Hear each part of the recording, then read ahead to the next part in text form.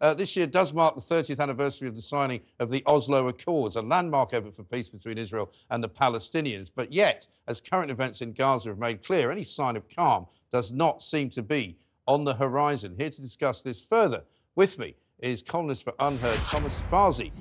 Good morning, Thomas. Hi, good morning. Thanks very much indeed for joining us. This is a story which obviously has taken a tragic turn, but it's been going on really for decades. Where do you see it at the moment in terms of that kind of time frame? If you look along since the days of Yasser Arafat, since the days of conversations going on at the White House, since the days of, a two-state solution, are we further along or have we sort of fallen off a cliff? No, I think we've never been further, from the chance of reaching a lasting peace than we've ever been. But what I try to do I just written an article, where I go over the history of the Israeli-Palestinian peace process. And in fact, there are a lot of myths and misconceptions around that process. I think a lot of people think that we often were, we were very close to reaching a deal that would have given Palestine its own state. And I think a lot of people also think that due to the intransigence of the Palestinians, that deal was never actually reached. And so I think a lot of people see Israel as having offered Palestine its own state, and the Palestinians refusing that. And in fact, when you look at the actual deals that were proposed, if you look at the actual negotiations, what you see is that, in fact, there was a good deal of intransigence on both sides, including the Israeli side. Because if you look at, for example, the first time that Israel actually proposed to the Palestinians their own state was only in 2000. So I think that already says a lot. So until 2000, even though the Palestinians, and the Palestine Liberation Organization led by Arafat had accepted the existence of the state of Israel, way back in the 80s, and had in fact, was ready to accept a two-state solution, essentially going back to the pre-1967 borders as far back as the 80s. It wasn't until the Camp David summit in 2000 that Israel actually proposed giving Palestine its own state. So this was a big step forward. But when you look at the details of the proposal, what you see is that, in fact, what that state amounted to was a degree of self-administration over Gaza and over parts of the West Bank, not even all the West Bank, parts of the West Bank, because there are hundreds of Israeli settlements, hundreds of thousands of Israeli settlers that live in the West Bank, which would not have been removed under that agreement. So what you have is a West Bank, a Palestinian West Bank that looks a bit like a Swiss cheese, so kind of enclaves, in some cases surrounded by Israeli settlements, and the Gaza Strip. And of course, the two territories are separated, not to mention the fact that the external borders would have been controlled by Israel. Of course, much of the security would have been controlled by Israel. Gazan airspace, waters would have been controlled by Israel. So, it really wasn't something that anyone would consider amounting to, actual independence, to an actual state. So it's really no wonder that offer was ultimately rejected by the Palestinians.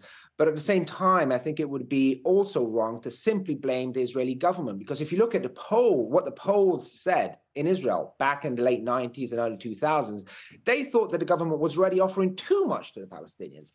And so what you have is essentially an existential disagreement over what the Palestinians should have. What was too little for the Palestinians at the time was considered to be too much by most Israelis. And so it's no wonder that the two sides really did not come to an agreement and couldn't find any middle ground in the end. But I think it's important to realize that, this was also because the offer on the table wasn't this, great deal that a lot of people probably think it was. And so, and the really tragic part is that if these disagreements were that big 20 years ago, when the domestic situation in both the Palestinian territories and in Israel was much less polarized than it is today.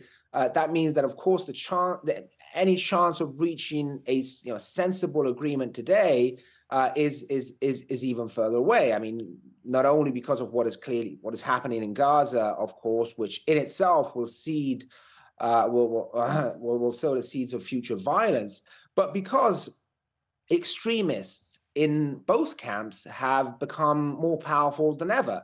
We have an ultra-nationalist government in Israel, which has made openly genocidal statements concerning the fate of the people in Gaza, concerning the fate of the Palestinians. Netanyahu, in September, went to the UN and showed a map of Israel where the Palestinian territories didn't even exist anymore. And he presented that as his vision of what he called the new Middle East. And so clearly you have, Netanyahu himself and factions within the Israeli government that clearly aim at essentially ethnically cleansing what they consider to be, Israel of the Palestinians. And I think when a lot of people look at what is happening in Gaza today, and they clearly see that it's not an anti-terrorist operation aimed at wiping out Hamas.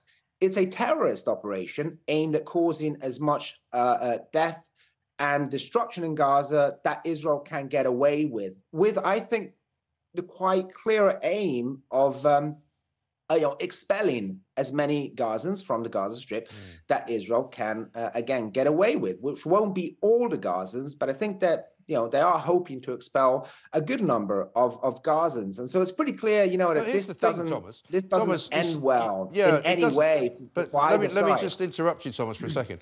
The point about the problem, surely, is that it's an intractable problem, because if you've got Netanyahu on the one hand saying that he wants an Israeli state to not include a place where Palestinians call home, if you like, there are already Palestinians who live in Israel and work in Israel, and there are plenty of people who are not necessarily of the Jewish faith who live in Israel. I presume he sees that as the future, whereby there would still be Palestinians living in Israel. They just wouldn't have a Palestinian homeland, if you might want to call it that. But on the other hand, you've got the Palestinians, regardless of Hamas, many of whom would like to see the destruction of Israel, backed by Iran, backed by Hezbollah in Lebanon. So I don't really see any way out of this at all. I just don't think there is, in any way, shape or form, a solution at all.